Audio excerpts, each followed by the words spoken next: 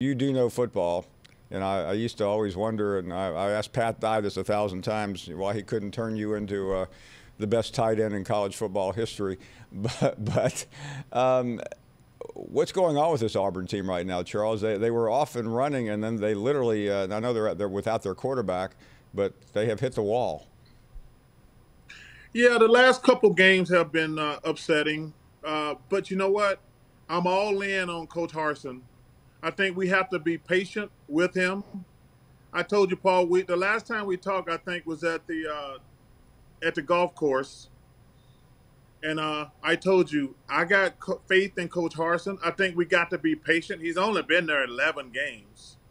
I thought, if you win one of those last two games, I think that Iron Bowl has a different feel. But I'm all in on Coach Harsin. I wish my Auburn people had a little patience. We got an inferiority complex. We're always comparing ourselves to Alabama, which, like I say, man, they got the greatest college football coach ever over there. I have no animosity toward Alabama. It's a great, great school.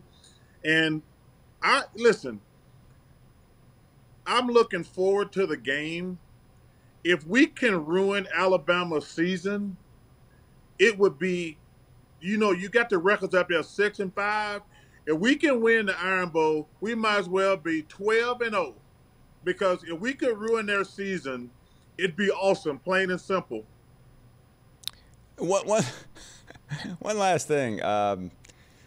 Bo Nix this week, who unfortunately is not going to play because of injury, he made a statement that's gotten a lot of run. He said he feels like when Auburn's playing Alabama, the refs favor Alabama. What do you think? Well, first of all, I wish he hadn't said that. Do not poke the bear, especially if you're not playing. Exactly. I says, wait, whoa, whoa. When I saw that, I said, oh, calm down, little fella. You're not even playing in the game. Don't poke the bear.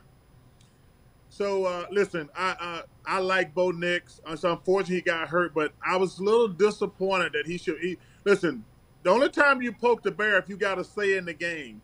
And sitting over there on the sideline, you got no say in the game. So, Charles, it's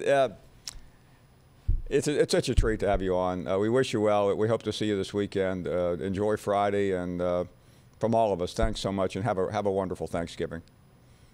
Hey, Paul, man, I tell people, anytime you ask me to be on the show, I'll never forget you, and thank you enough for coming to my mother's funeral.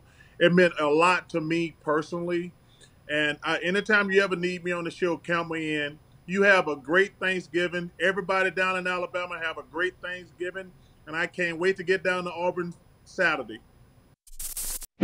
Thank you for watching ESPN on YouTube. For live streaming sports and premium content, subscribe to ESPN+.